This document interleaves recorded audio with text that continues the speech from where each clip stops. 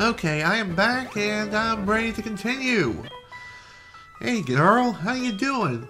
I just met you and this is crazy, but here's my number, so call me maybe? Or we're just gonna fight and have our animal friends kick each other's asses. Either way, first up is Nidoran. This Nidoran is a female Nidoran, and for some strange reason Nidoran has two different colors, and yet two different colors are not represented as shinies, but rather representations of what gender it is.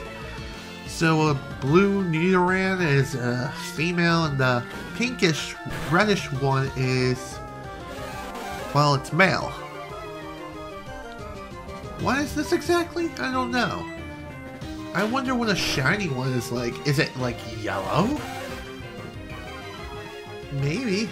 I have no freaking idea. I know a shiny Rattata is like goldish yellowish, but hey, what can you do? Shinies for you. They're supposed to be shiny. They sparkle and go shing, sparkle, sparkle. Will be black. I'm not speaking English anymore. Nidoran down, 100 experience. Thank you and good night. You're damn right, woman. You're damn right. Sure, okay. Let's share our numbers. Now it's time for me to get to second base. Won't that be fun? Just kidding. There's someone else that's already on Silver's mind. But hey, at least we got a free repel out of all of our hard work. Wanna know what's down here? Well, trainer number 3 is here. And there's also an item off the corner of my eye. What's inside? Only one way to find out, and that is to get around Camper Roland. And here is the the male variant of the Nidoran. Again, it's not considered a shiny for some strange reason. Excuse me. Also, I have figured out what Foresight does. It helps identify ghost Pokemon and also helps other Pokemon hit the target that are incredibly evasive. If you can catch my draft. But whatever, deed is done. Level 13 Hoothoot. Well done, buddy. Who wants to learn to move Uproar? And let's see what we can get rid of. You know what? Bye-bye, Foresight. And there we go. Uproar is learned. Yes, it is. Quite disappointing for you. Not for me. Alright, time to rearrange my team just a smidge. Yeah, that sounds good. Chikorita can take the lead for a while. It hasn't been able to really do much fighting due to the fact that I've been concentrating on fighting other Pokemon and also the gym. Oh, by the way, Ekans have a huge tendency to intimidate your Pokemon and thus cut their attack power by at least one stage, I think. I think that's how it works. It usually occurs at the very beginning of battle, so yeah, there's that, and I'll be right back short. Blech. I'll be right back. Whew. Well, that battle was rather annoying to say the least, but not that much. Also got a Great Ball. What is a Great Ball exactly? Well, it's an upgraded version of a Pokeball, and it's used for capturing more powerful Pokemon. Speaking of which, here is a Mary. We haven't seen a Mareep on camera, so let's go ahead and fight it. Mareep is a rather annoying Pokemon to deal with because anytime you would deal physical attacks towards it, there's a high chance that the Pokemon who's attacking it will get paralyzed due to the static shock that's stored within Mareep's wound. Ooh, crit. Gotta love them crits.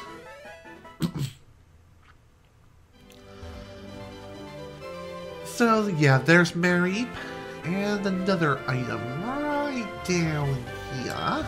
There we go. TM9. Bullet Seed. Speaking of TMs, I haven't used mine yet. Well, damn. Alright, let's go pull them up. And I want to actually use some of my TMs. First, let's boot up Roost and go ahead and use this. Give this to Pidgey because I like it. I like it on Pidgey. And it works very well for Pidgey. Here's Flash. And I'm going to teach this to Beedrill because it makes sense. Alright, let's see what to get rid of. I'm going to get rid of String Shot. String Shot hasn't really been that useful for me anyway, so I don't really care. There we go, learn Flash. What does Flash do exactly? Outside of battle, it'll illuminate dark caves. But during battles, it'll lower an opponent's Pokemon's accuracy. Oh really, kid? Let's put that to the test then. Let's have some fun. What do you got? It's a Wooper. Whoop de frickin' do. I don't know very much of Wooper, except it looks like a tadpole. I think that's what it's based off of. And wow, Chikorita, way to do work! So apparently in Generation 2, grass types are not only super effective against rock type Pokemon, or stones, whatever, I don't freaking care. But either way, rock types, they're super effective against them, and also they're super effective against water types now. How exactly? I have no idea, but that's the way it is. Alright. Looks like this fisherman has a Goldeen. Chikorita, do your thing. Bye-bye. There you go. Way to go, buddy. Way to freaking go. And level 13. Maybe in 2 more levels you'll evolve. Who knows? Yes, you did. Big time. Kinda like me. Sure, okay.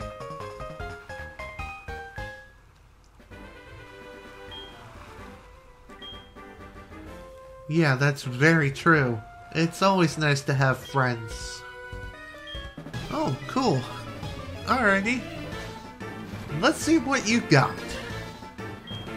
First Pokemon he has is a Poliwag. Poliwag is, once again like Wooper, it too is a tadpole. So, anyways, Poliwag I know is a Generation 1 Pokemon. I don't know very much about it other than the fact that it's just there. And it does things. I don't dive too much into the Pokemon lore, knowing stats and such.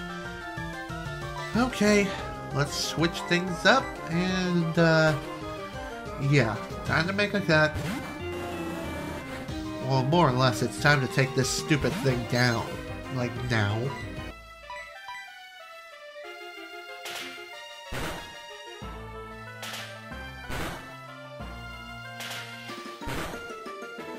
There we go.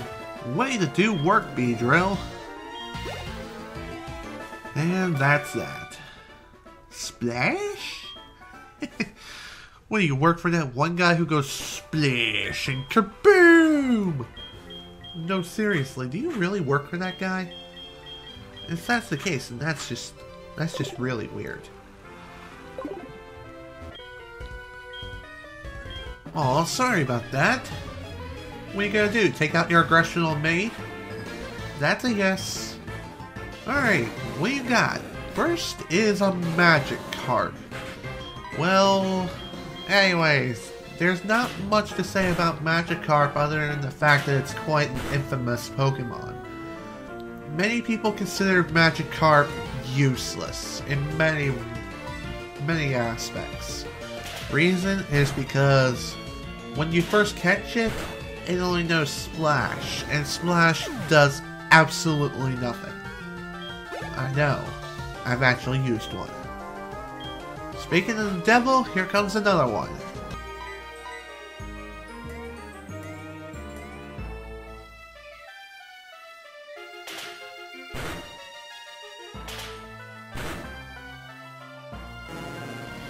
Whew, that was a doozy, but thankfully that magic carpet kicked the bucket.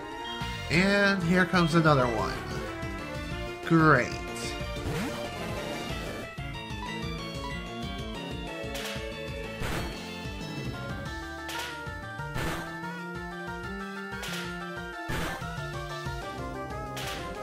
Alright! One attack KO! Way to go! 21 XP. Next up, Magikarp again? Really? You have nothing but Magikarps?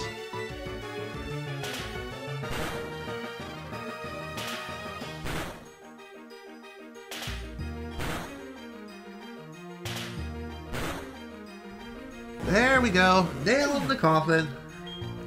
Call it a day. This match is over. Alright, buddy.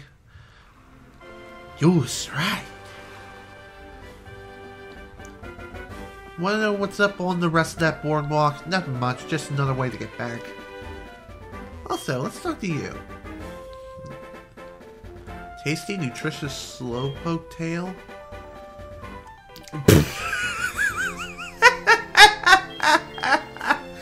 Are you freaking kidding me? It costs about as much as a bicycle back in Pokemon Red. Are you kidding me? There is no way in hell I can afford something like that. Sure, okay. I'll take one of your rods.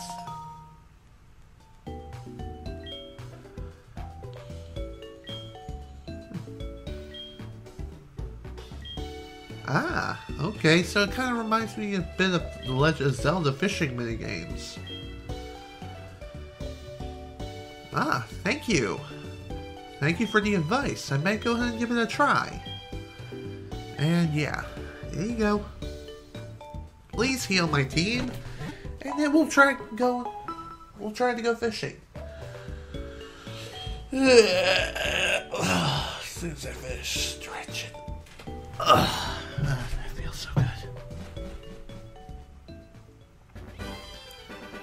So, yeah, I kind of knew that guy would get me a fishing rod because, as I stated before,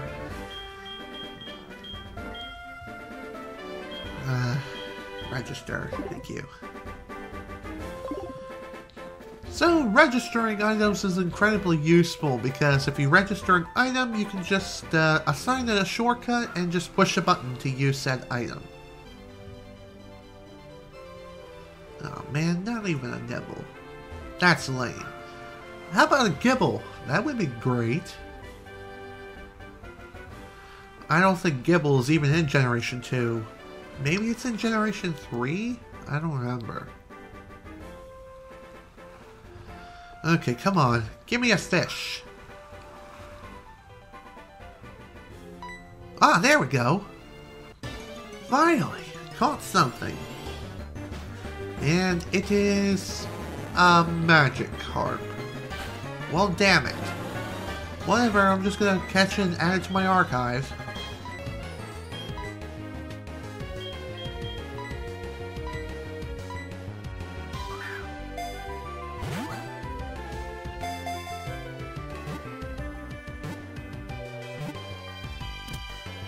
Alright, call ourselves a Magikarp.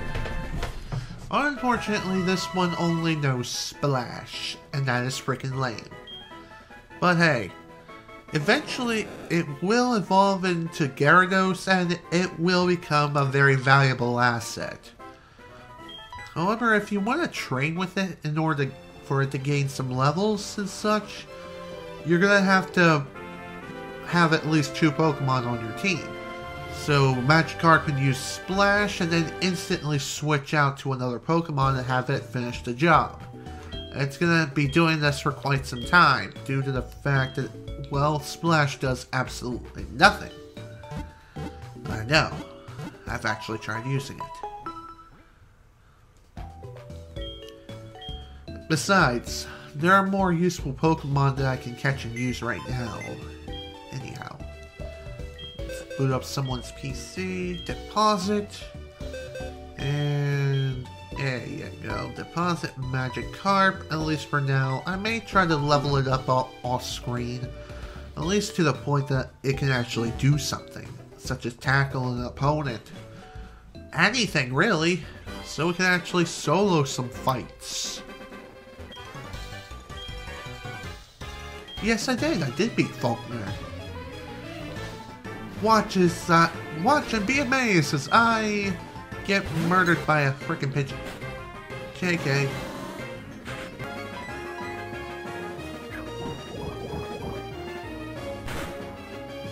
Oh, sweet merciful Jesus, that took way too long.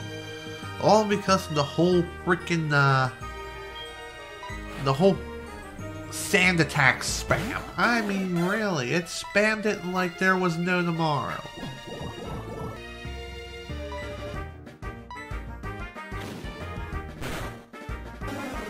God damn. Again, too long, but thankfully Beedrill was able to do most of the work. Alright, next up is a Pidgey.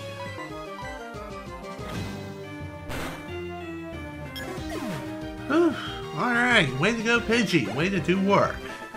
And that's the end of Peter.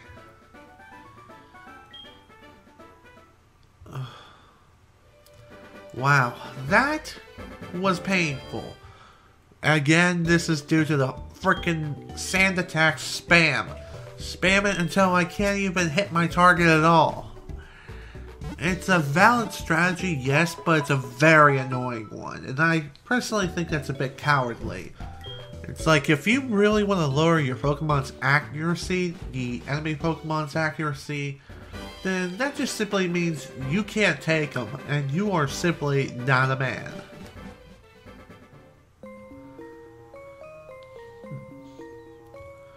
Well, Union Cave.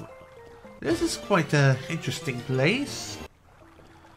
The reason why I say this is an interesting place is because this, unlike some other caves, this place is actually lit. X attack. What does that do exactly? Well, I'll tell you in a minute.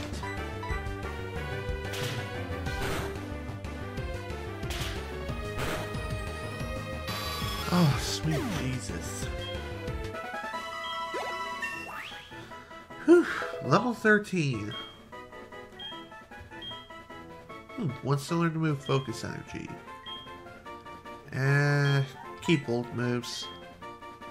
Yes, give up on focus energy. Reason? Don't need it. Also, hey Joey, what is it?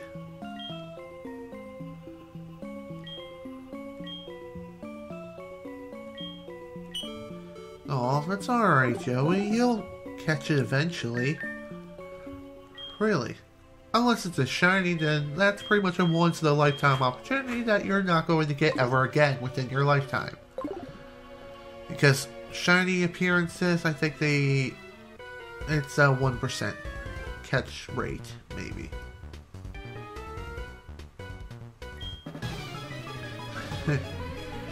Ain't that the truth? Alright, Fire Breather Ray. Oh my, it has a Vulpix.